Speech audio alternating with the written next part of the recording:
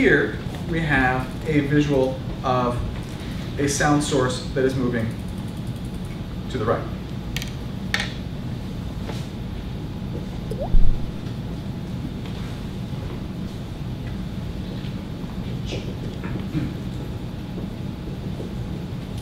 Now, what you can see here is because the sound source is moving to the right, the sound continues to move out from where the source originally was at the speed of sound. But you can see that the distance between the wavefronts is no longer the same, when depending on whether the object is moving toward us. You can see if we're standing here, the object is moving toward us. If we're standing on this side, the object is actually moving away from us. And things are different. We observe different things because the object is moving either toward us or away from us. So when we represent it here with the sound source moving to the right, and yes, I will turn this off because there's no way you can concentrate with that on the screen. I can't either. So again, the distance between the wavefronts is the wavelength. So as the object is moving toward us, what happens to the wavelength? Carlo? Smaller. It's smaller. The wavelength is decreased. The distance between the wavefronts is less. Therefore, the wavelength is decreased. Now, I want to get to talk about frequency. That is what we hear. So the frequency of that sound, how are frequency and wavelength related? Michelle? It was like the inverse of the period.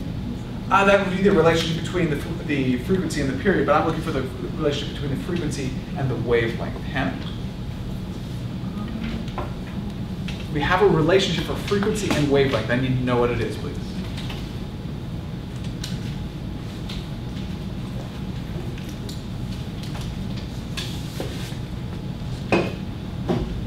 Go on. Would you use the equation velocity equals wavelength? If we're going to relate frequency and wavelength, we need to use the equation velocity. The speed of sound is equal to the frequency times the wavelength. This means that the frequency is equal to the velocity divided by the wavelength. So the frequency and the wavelength are inversely related, which means if the wavelength goes down, class, what happens to the frequency? It goes up. Okay. If the object is moving away from us, the wavelength, what happens to the wavelength, class? It is increased, therefore what happens to the frequency? It's decreased. So, what then does the Doppler effect sound like? Because that's what you're looking at right here. This is called the Doppler effect.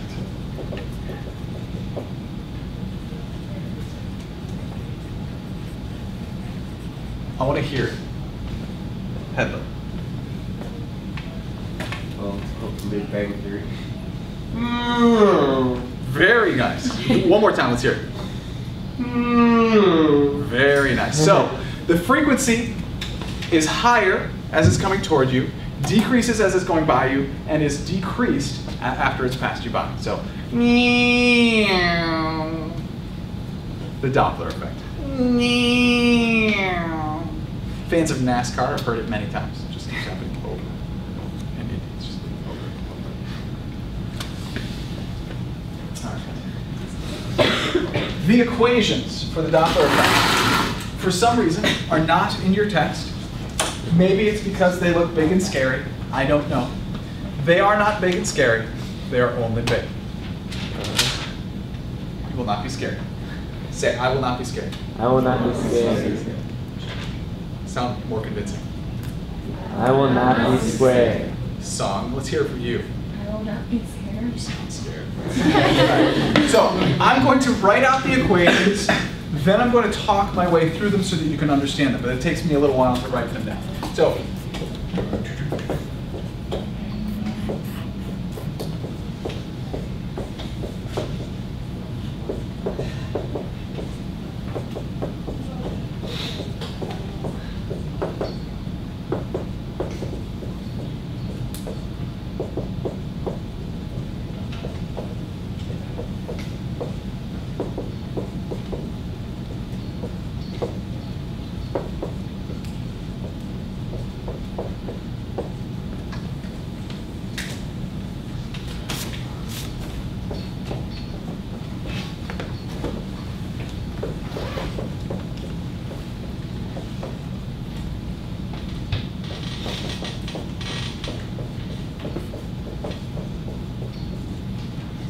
here we go. O stands for observer or observe. S stands for source. And the v without a subscript is the speed of sound. So I will read the first equation. The observed frequency is equal to the speed of sound divided by the quantity of the speed of sound minus or plus the speed of the source, that whole quantity multiplied by the frequency of the source. And whether it's minus or plus simply depends on whether the source is moving toward the observer or if the source is moving away from the observer. The second equation is the observed frequency is equal to the speed of sound plus or minus the speed of the observer divided by the speed of sound. That whole quantity multiplied by the frequency of the source. And again, the plus or the minus depends on whether the observer is moving toward the source or whether the observer is moving away from the source. There are two different equations. Why? What is the difference between these two equations? Simply has to do with whether the source is moving or the observer is moving. So this first equation, we have the speed of the source. The second one, we have the speed of the observer. So you can clearly see we're going to use one or the other simply depending on what object is moving.